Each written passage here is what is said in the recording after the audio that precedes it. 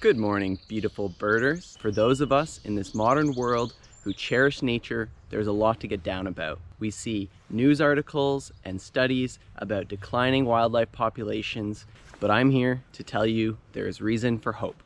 One of these reasons is ecological restoration, which is the practice of restoring the ecological health and function of areas that have been degraded through human activities.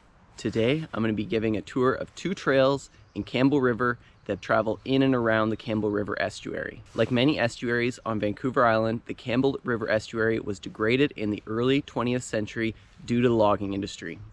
Logging operations would fell trees, transport them through major rivers, and then collect them at estuaries. Logs moved to the estuaries were then taken out of the water and processed at mills there. There was a mill in Campbell River in the estuary until about the 1990s. So this mill site was located on an island known as Baikie Island. There was also a side channel of the river which was dredged to form a pond-like structure in which the logs were transported and then removed from the water. So obviously these areas were really degraded and had a lot of impact on them. Estuaries serve as important habitat for many species, one of which is salmon. Young salmon, after hatching and growing in the river, move down to the estuary where there's abundance of food and cover for them to grow before embarking on their journey out to the ocean. Degradation of these habitats caused salmon returns to decline.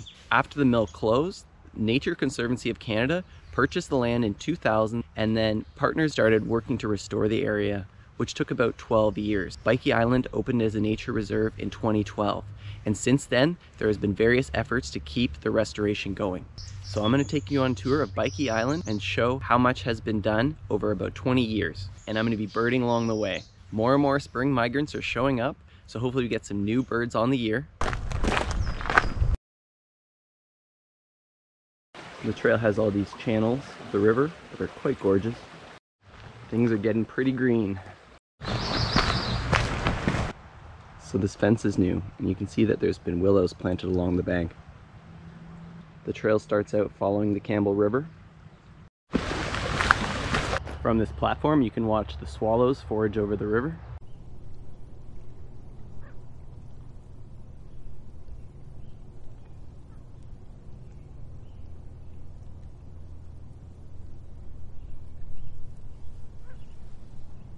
So the swallows are mostly violet green swallows, but there are a few barn swallows mixed in.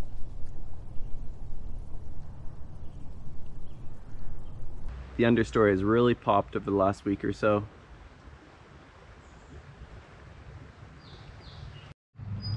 Salmonberry's still in bloom. Here's song sparrow across the way.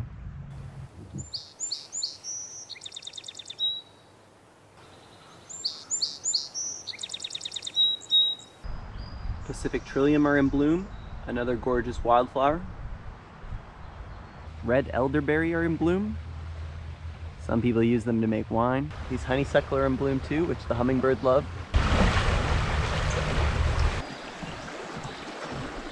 Exciting news, the yellow warbler are back. This is the first time I've heard one all year, but there's a group singing behind me.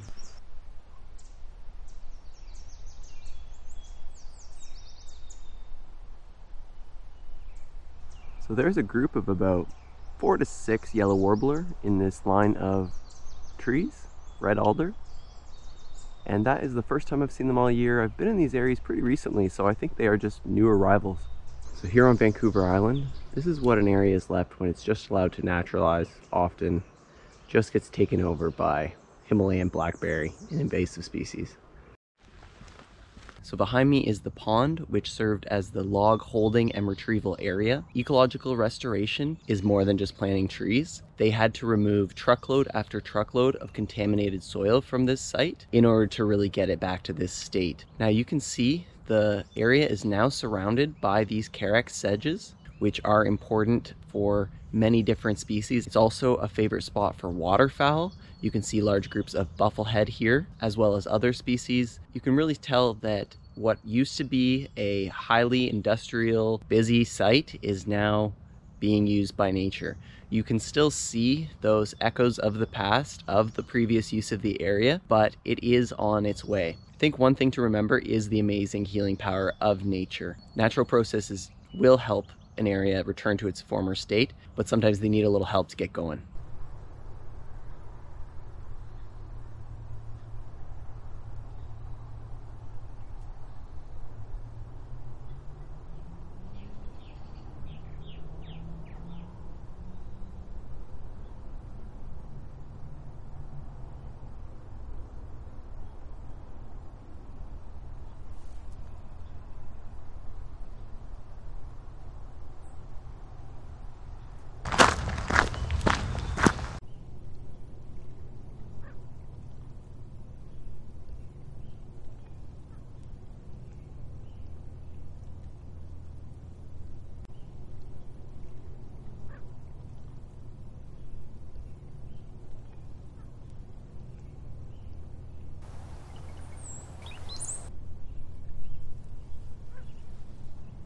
So just as I started to admire the orange-crowned warbler that was in this tree behind me, I heard the call of brown-headed cowbird, another new bird on the year, which many people don't like because they are brood parasites of many species of songbird, including a lot of warblers.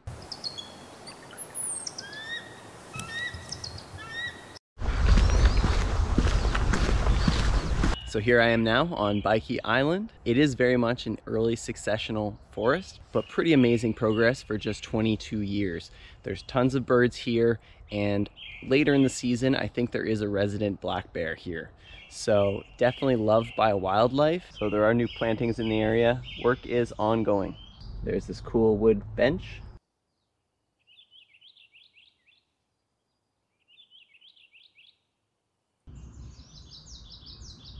So there's a new bird on the year. That is common yellowthroat, one of my favorite species of warbler. I'm not sure I'm going to be actually able to see him. It's just on the side of the estuary. Wetland area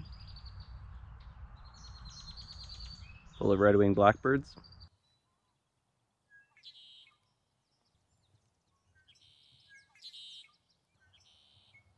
So one challenge to both conservation and restoration on Vancouver Island are feral rabbits. There are tons of them in some locations. I'd say they're actually less abundant in Campbell River than some of the communities farther to the south, but they are still here and they really devastate native plant communities. One interesting thing about Vancouver Island is we don't have coyotes to help keep their populations in check. They still do have natural predators here, but obviously not enough. So reaching the end of the trail, you can see that it is still very much an industrial landscape, but it's a little pocket of nature in that. All right guys, that's all for today. Thanks for watching. I gotta tip my hat to all the people who worked hard to restore this beautiful place. It took lots of effort, money, and planning to get it done, but they did. As for the morning of birding, 3 new species on the year: common yellowthroat, yellow warbler, and brown-headed cowbird. Pretty sweet morning of birding. And that brings up the total. So thanks for watching. If you enjoyed the video, hit that thumbs up button. I really appreciate it. And stay tuned for more nature content like this. Happy birding, everyone.